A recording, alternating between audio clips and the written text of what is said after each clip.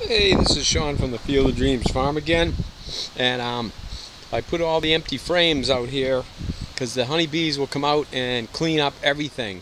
They do a really great job of cleaning up the frames after you're done spinning them, so you get all the honey out of there. And I just put the container over here and let them do the rest of the work. They'll clean it all up probably within, I don't know, 24 hours. If I come out here tomorrow afternoon around this time, most of this honey will be gone.